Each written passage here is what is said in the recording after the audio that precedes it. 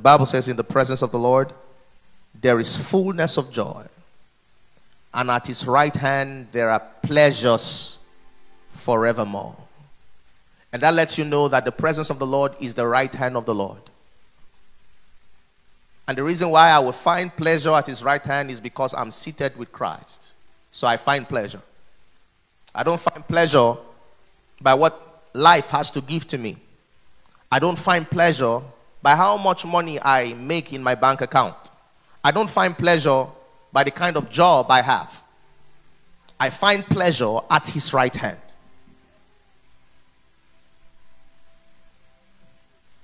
At his right hand, there are pleasures forevermore. And the reason why many are trying to fill up the vacuum in their life is because they haven't found pleasure. They haven't found pleasure. I always tell people, the most pleasurable thing to ever come in contact with is with the Lord.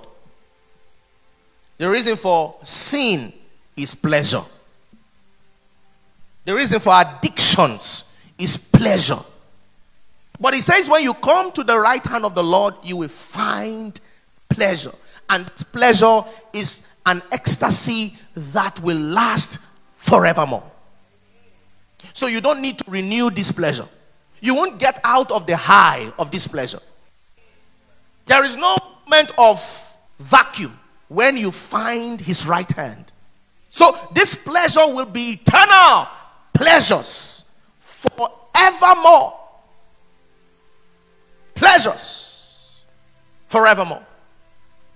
And that's why when you come to hear the word of God, that is where you begin to interface and have intimacy with that pleasure. That's what gives you that pleasure. I always tell people the word of God is pleasurable. The word of God is ecstasy. Jeremiah said, I found thy word and I did eat them, and they became the joy and the rejoicing of my heart. I found thy word and I ate them. And what happened when I ate them was that the word became a joy and became the rejoicing of my heart. So my present situation, my present circumstances do not define where I derive my joy. I derive my joy from what I eat. You know, many people would say, the reason why I'm putting on weight is because I'm depressed.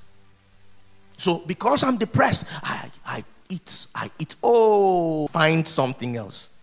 If you find the word, it will become the joy and the rejoicing of your heart. In the face of that situation, if you can eat something else, it will change the state of your heart.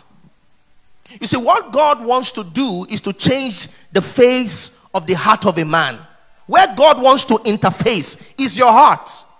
Is your heart. Your heart is the hallmark of God. Your heart is where God wants to dwell in eternally. Your heart is where God wants to enact his throne, his government, his will, his way. His runway is going to be in your heart. And if God's throne can find expression in your heart, it becomes your joy. Somebody say, I got the joy of the Lord.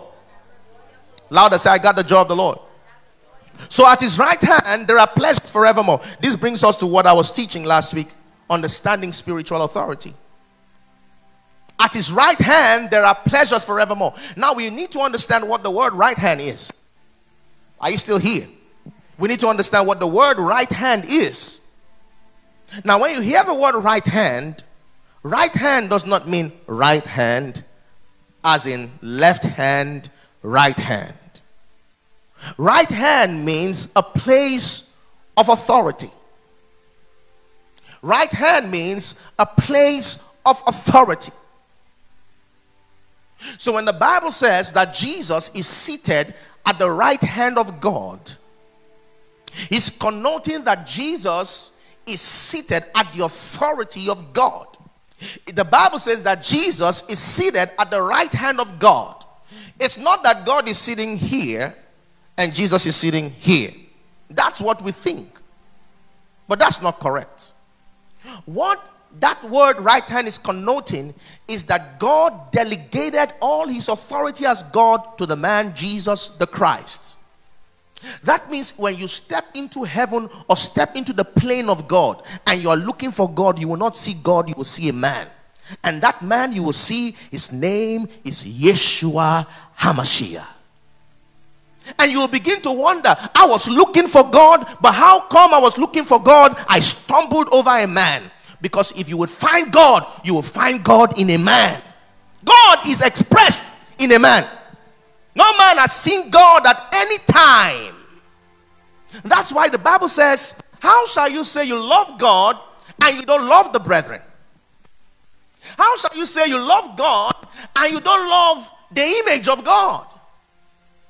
Because God, you have never seen God at any time. So how do you claim, I love God, I love God, I love God?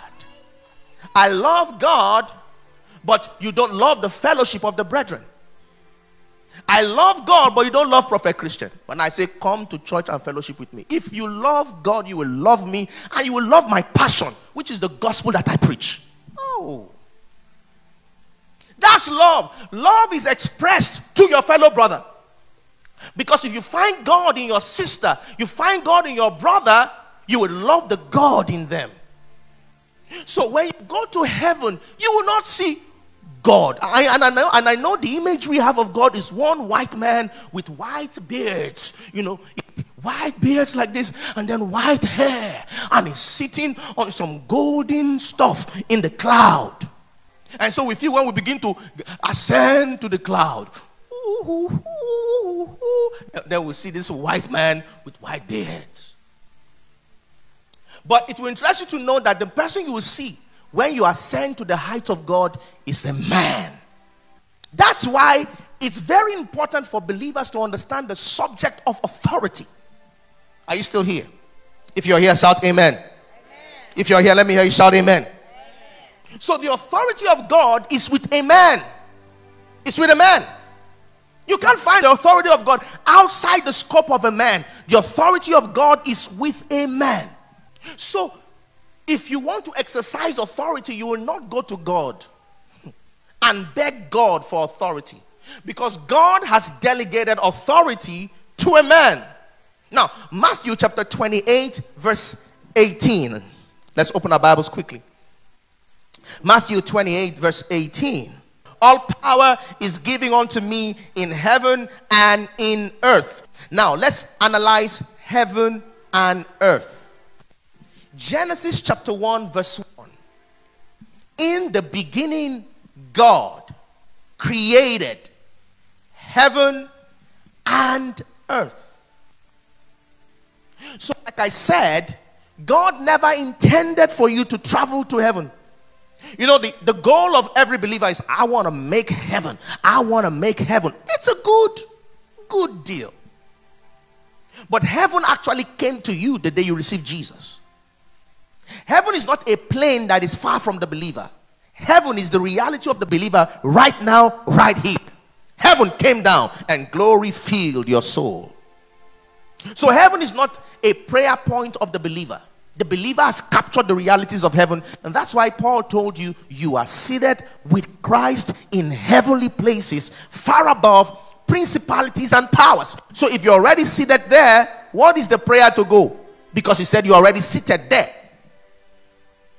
So God created heaven and earth in the beginning. And so heaven and earth was supposed to be the jurisdiction of man. The two realms that man will exercise authority. So man is supposed to exercise authority in heaven and exercise authority in earth. So heaven will be on earth. Heaven on earth. Heaven on earth.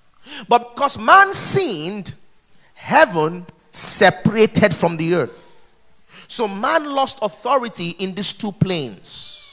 Because man was supposed to have authority in the plane of heaven and in the plane of the earth. So the day you give your life to Jesus, you function in two worlds.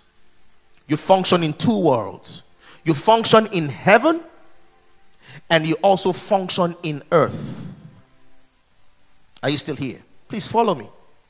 The day you gave your heart to Jesus, you function in two worlds. You function in heaven and you also function in earth. So if there is anything that is not working in earth, you know where to get it from. You travel to heaven. Are you still here? If anything is not working on earth, you know where to get it from. You travel to heaven, capture the realities in heaven, and bring it down on earth. That's why Jesus said, thy will be done on earth, even as it is in heaven. The will of God is in a plane called heaven, in the control room called heaven. But in order for you to access it and make it reality here, you have to capture it in the control room called heaven and manifest it here on earth. So thy will be done on earth as it is in heaven. And what is the will of God for your life? That's where you capture it. You capture the will of God for your life in the control room called heaven.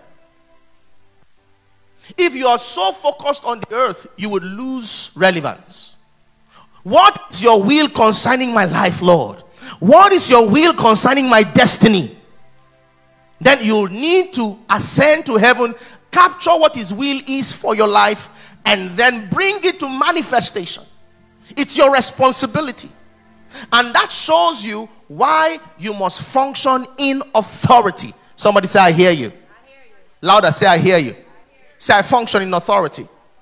Louder, say, I function in authority. Louder, say, I function in authority.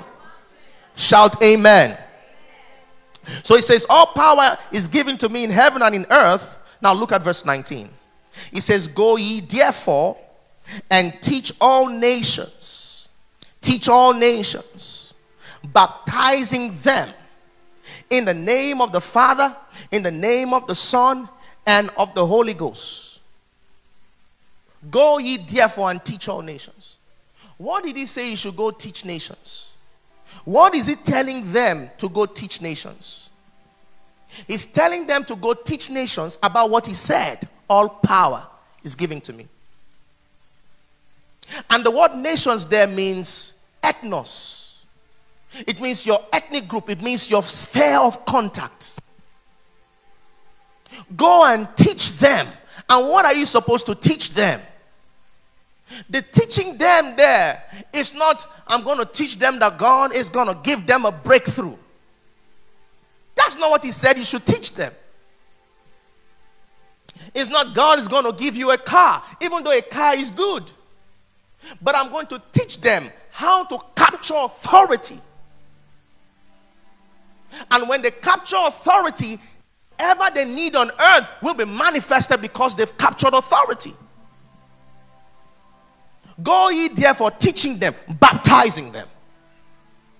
In fact, the reason for immersion in water is not just to feel nice and say, it's to capture authority. How come you are baptized in water, you came out no power? Didn't you see when Jesus was baptized in the Holy Ghost, in water, the Bible says, the voice of God echoed from heaven, this is my beloved Son, in whom I'm well pleased. The heavens opened over him. How come you immersed into water and that's when you even became more powerless? You're immersed into water, you became more powerless. Now it has become a religious exercise. Devoid of power, devoid of authority. So water baptism is a show that I've come in contact with authority. That's what it should demonstrate. That's what it should actually demonstrate. It's not supposed to demonstrate you just feeling nice and getting wet. Because after that show, it shows that you've contacted a man called Jesus. That means after that show, what next? You're still weak. You're still sick. You're still bleak. You're still dark. You're still molested of devils. You're still running helter-skelter. You're still in doubt. How come you were baptized in water and you are in doubt? How come? And you are in doubt. Didn't you hear the voice of the Lord? This is my beloved Son. Did he speak to you? Or you just went to a swimming pool? How are you in doubt? Because if you've captured the voice of God, you will not function in doubt. You will not function in fear. In spite of the situation. Somebody say, I have power. I can hear you say, I have power. Louder, say, I have power. So baptism there would be to demonstrate power. That's what baptism would be for. So he says, go ye therefore, teaching them and baptizing them in the name of the Father, the Son, and the Holy Ghost. Teaching them to observe. Teaching them to observe. So you see, what the authority of Jesus would do is to cause teaching. Are you seeing teaching there? Did you see teaching in your Bible? Teaching. Not dancing. Teaching. The Holy Ghost is not a dance instructor. The Holy Ghost is a teacher. That's the mission field of the Spirit of God. Teaching. I go into certain quarters, certain Christian denominations, and all they are doing is just dancing. And they call it the Holy Ghost. Meanwhile, they learned the dance at home. They practiced it, the leg walk. They practiced it at home just to come to show it at church. And they say it's the Holy Ghost. I beg to differ. If you stayed with the Holy Ghost, you will be weak.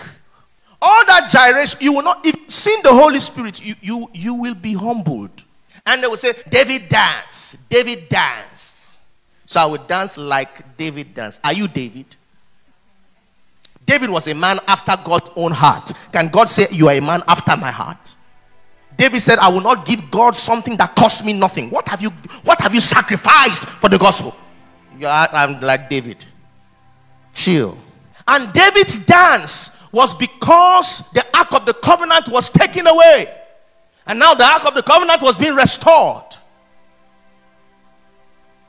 And his dance was to give glory to God.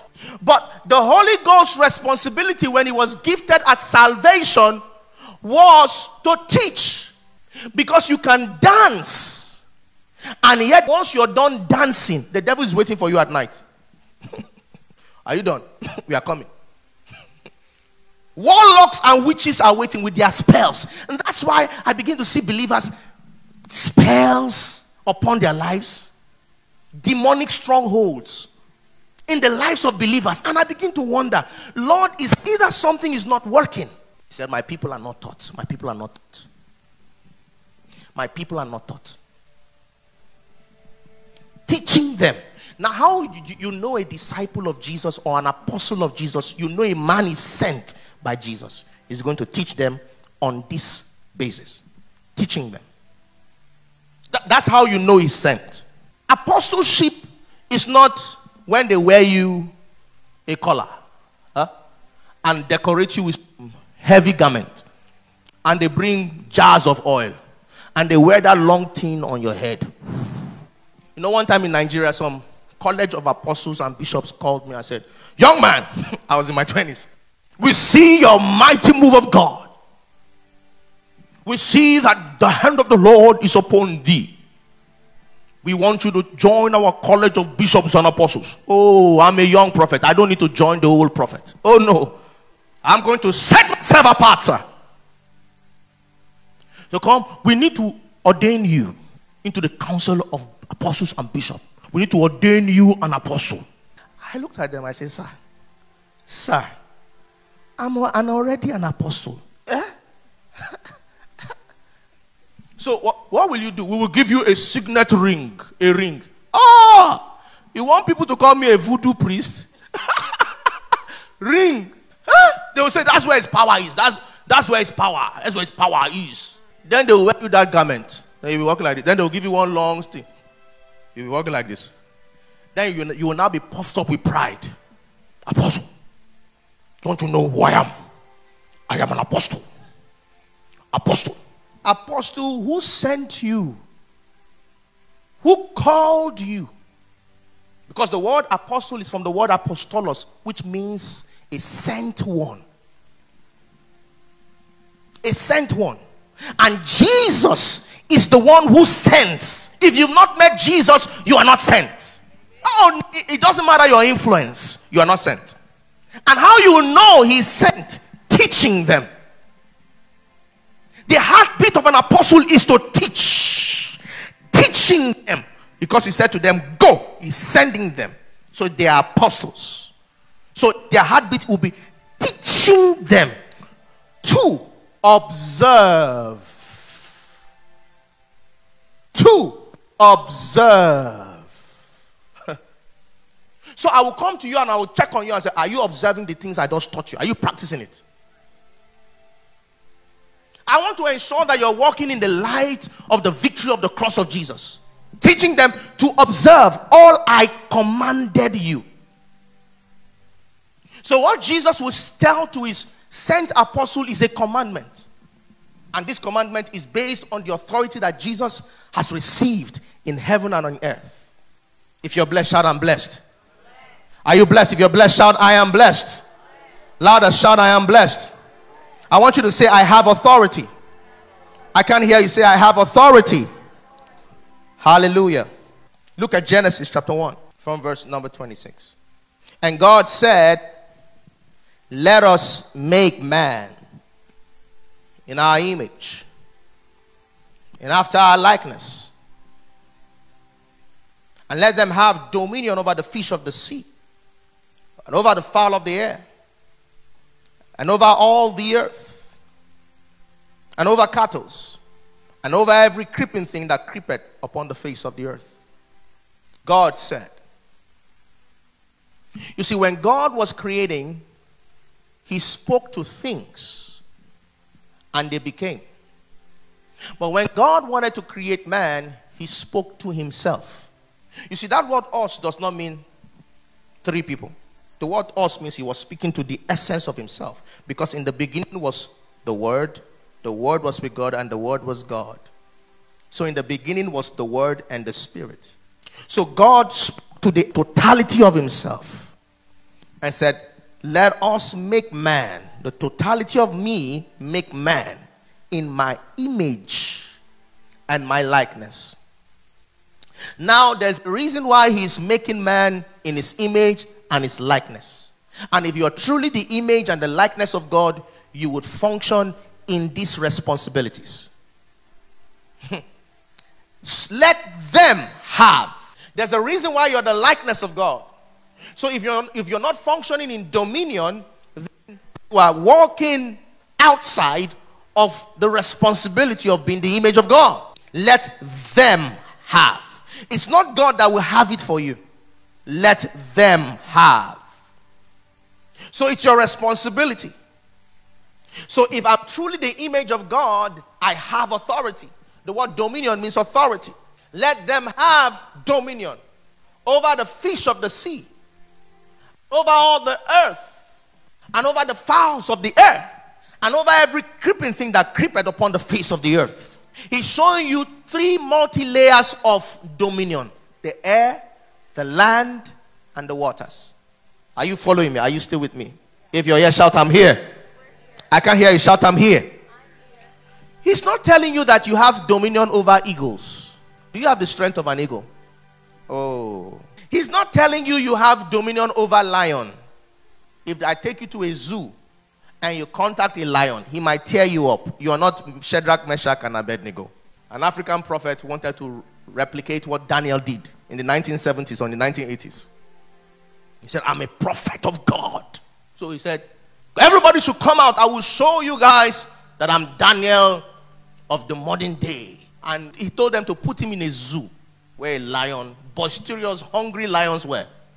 He said, I will show you the power of my God. And God will shut the mouth of the lion. Oh, it didn't take 30 seconds. When he entered and the zoo attendants locked the gate, he was doing, Oluwao, Oluwao. Meaning, God of Elijah, God of Daniel, show up in the name of Jesus. The lions came. Jesus we know, but we don't know you. Hey, God of Daniel, send down fire. God of Daniel. Daniel we recognize, but you have no authority. They bounced on him and ate him up. It's on Google. Research it. And that was the end of the destiny of that false prophet. Falsehood. So your authority is not over wild animals. Your authority is not over the whale. Oh, if goings, have you met a crocodile before? An alligator? Oh, don't play. Don't go there. God said, I have authority over the fish of the sea. The whale will swallow you up. You know you're not Jonah. You're not Jonah. Don't try it. So, the dominion mandate is to 3 multi-layers. The air, the land, and the sea. Because there are princes that will rule in these 3 dimensions. There are princes. And where we get the word principality is from the word prince. In short, the word principality is from 2 compound words. Prince, municipal. Prince and municipal. Municipal means a jurisdiction. Prince means authority. So principality. So there are princes that rule in the air. There are princes that rule on the sea. And there are princes that rule on land. These 3 governing ways. Are you still with me? And these 3 governing ways is the 3 ways the gospel would travel. Oh, you're not there. These 3 governing ways is the 3 ways the gospel would travel. So what God is saying is he wants you to extend the frontiers of his kingdom in every place, in every realm, in every way. So to have dominion and authority in these 3 multi-layers will not come without a fight. It will not come without a fight. That's why authority must be exercised. Authority must be exercised. The days of lazy Christianity is over. These are not the days of weak Christianity. These are not the days of 5 minutes prayer. These are not the days of that 2 minutes prayer. Because we wrestle not against flesh and blood, but against principalities and powers and rulers of darkness. A principality is an authority that has come to govern a community, a family, and a jurisdiction. So they start with a family, and then they spread into a community, and then over a region. And that's why you see certain people have certain things that continually happens in their family line. Even though they are born again, it keeps happening, and it looks like it's about to happen to them. Now, it's not supposed to happen to them, but it looks like, because this believer has not given the Holy Ghost the free way. He's not exercising his authority. So Paul says, give no place to the devil. He's saved, but there are certain things, certain strongholds that has been manifested in his family line. So in order for me to stop agenda of wickedness, that prince that rules in my family, I have to wrestle. It will not come without a fight. Oh, you were born into the Ekpe Samuel's family, and they said there my ancestors worshipped idols. So it never allowed anyone to rise. It never allowed anybody to become anything. Never. All my uncles useless. Aunties useless. So I saw uselessness. I was a child. Who told you you can't arise and become that Deborah in your family? Who told you? I was a child, and I could look at, I said, no. Is this how my life will become? In fact, one day I told one of my aunties what I wanted to study in college, if I would ever go to college. I was 10 when I said to her, I want to be a petroleum engineer. She laughed me to scorn. And she said, in a family where nobody has become anything. I was 10. Because in her mind, how will these things be? How come? How? Possible? How? How? But if God be for us, who can be against us? She could not fathom the mind of a 10-year-old born in abject poverty, saying he wants to become something great. But it's possible if there was something like that in your family. But unfortunately, sir, there's nothing like that. So she laughed. But she did not know that in my spirit as a child, I had captured the realms of God. I've captured the realities of the word of God concerning my destiny. And so it will not go without a fight. So I practiced warfare. I practiced authority. Because I know that these things will rise its ugly head. So I said, I will change the trajectory of my family. I will. I told myself. I was 10 years old. So there's no excuse. Oh man, thou art inexcusable. There's no excuse. My mother did not do anything for me. There's no excuse. I was born in the slum. There's no excuse. I was born in the ghetto. There's no excuse. My mother never did anything for me. There is no excuse. If you have authority, you can change the trajectory of your life and your destiny. Somebody shout, I hear you. Louder, say, I hear you. So I wrestled. She laughed because she looked, my father was poor, my mother was poor. Not just poor, the poor called us poor. The poor called us poor. Where we would go beg for pepper from our other neighbors in the slum. We all lived in the slum. But those neighbors had pepper and salt. So when my mom is cooking, my mom could not afford pepper and salt. So she will send us as kids. Because if she goes to the other neighbor and asks for pepper or salt, the neighbor will be like, oh. But if we go as kids to say, Mama, Chibeze, please give us salt and pepper. My mom is cooking. Give us salt and pepper. So she will look at us and like, they are little kids. Open your hand. So she will put the pepper on our hand. Put the pepper here and put the salt here. So I'll run with it. Mommy, this is the salt and the pepper. I will use it to cook. But I said I will fight. All the days of my appointed time will I wait until my change comes. I will fight. I will fight till I see the word of God becomes manifest in my life. And until it becomes a reality, I will fight. I'll continually fight. So it was a fight. It was a wrestle. My mom told me, you see, you're about to go to middle school. And it's time for you to go to middle school. And there's this school in the slums. We want you to attend. You know we don't have money. I said, Mommy, I, Christian, will not attend that school. What is wrong with this boy? And I did not go. Don't register me. I'll be at home. Because on our way to her, I saw an advertising on TV. I watched a lot of TV. Black and white TV those days. Black. Other neighbors had colored television, but we still use black and white. The one you turn like this. So I saw an advertisement for gifted children. If you're very intelligent, come write an exam. So I told my mom to apply so I can write that exam. So I wrote that exam, and that exam is for bright kids.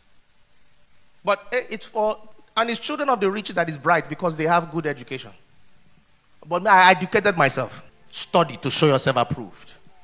So I wrote that exam and I was waiting for the outcome of that examination. My mom said, forget it. You know, this is Nigeria. They would rig it for the children of the rich and they will give them. They did that. But I said, I will wait. Eventually, I got that scholarship.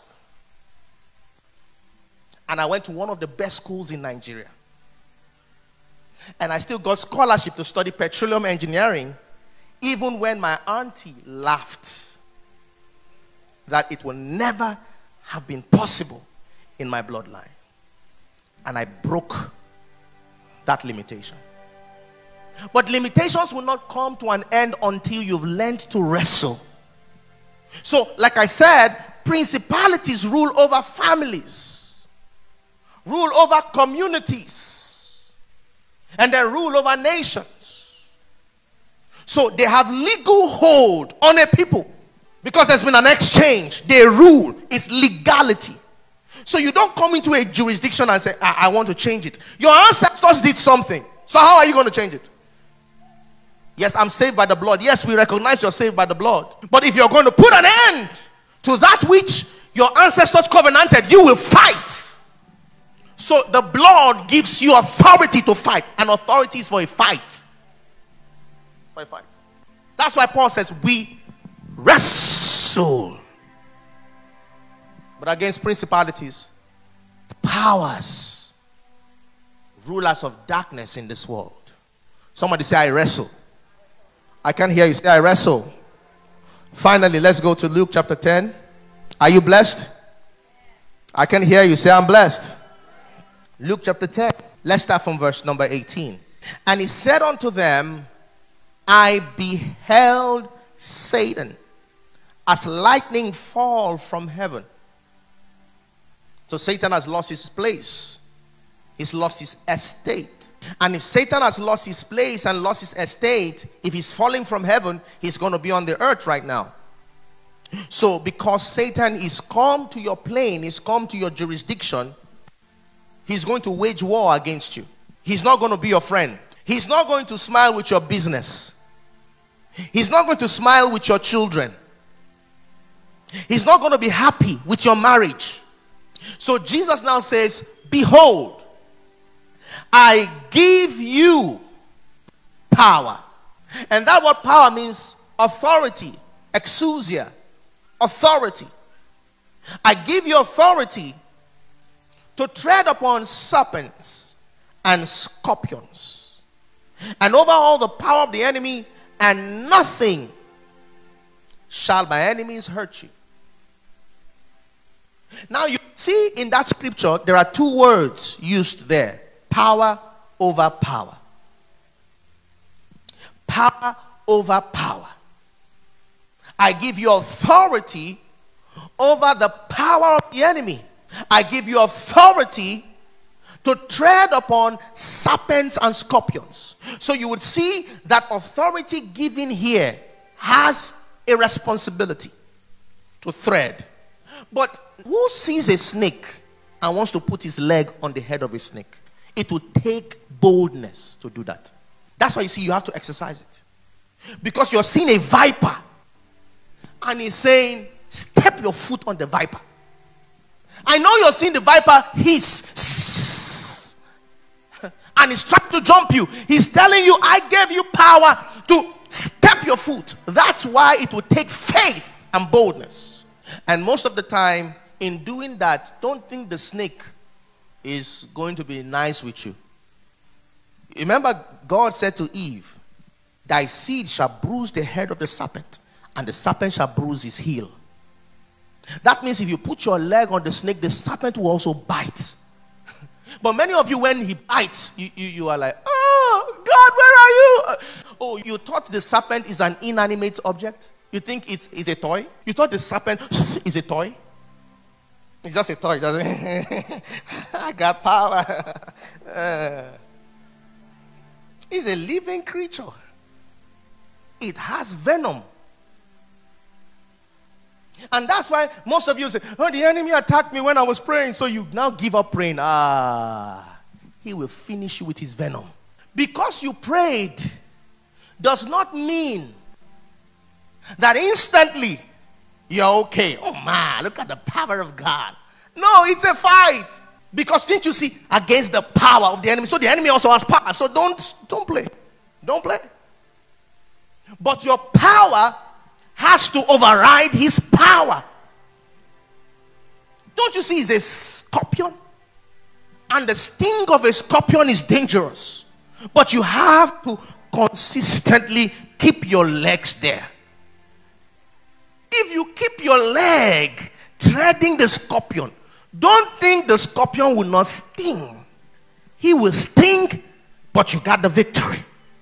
So you must remind yourself what Jesus said. Nothing shall by any means hurt you. So keep your leg there. Even if it stings, keep your legs there. Amen. Until you get victory. Until I get victory, I'm not going to stop.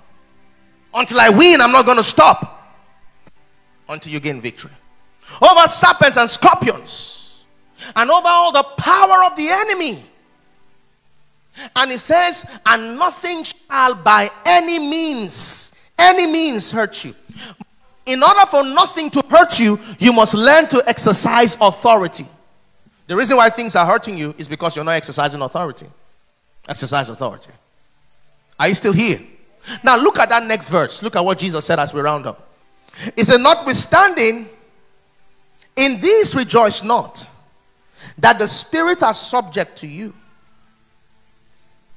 but rather rejoice, because your names are written in heaven. So Jesus is saying, even though I gave you authority over demons and over the powers of the enemy, and you are happy and excited, he says there's something greater. for you to rejoice. He said, rejoice that your names are written in heaven. And I'll share this testimony as a roundup. Many years ago, I was reading this scripture in my room in college in Nigeria. And this scripture is a very popular scripture. I give you power. I give you power. I give you power. I mean, I know it. Every believer knows that scripture. But on this day, when I was reading, light jumped out of the scripture. The rhema jumped out of the scripture. For the first time in my life, it hit me. I give you power.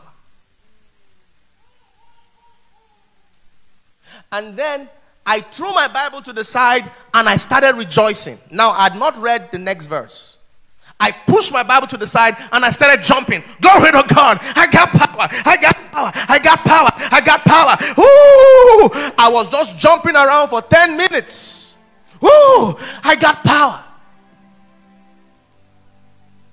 And then the Holy Ghost said to me, okay, calm down. Continue your study. That's why I said to you, the word of God is sweet. It's life. It's because you've not given yourself to it. He will reveal his character to you. When I now decided not to rejoice anymore and I continued from where I stopped, I saw the next verse. Rejoice not that I say to you, I give you power over devils. So I pushed my Bible aside again. How did he know that I was rejoicing? Because I had not read verse 20 when I started rejoicing. I had not read verse 20 when I started rejoicing for real. So when I continued reading, I saw rejoice not. So I pushed my Bible. How did he know I was rejoicing? Jesus, the same yesterday, the same today, the same forever. If he said it before, he can say it again to you. If he said it before, he can say it again.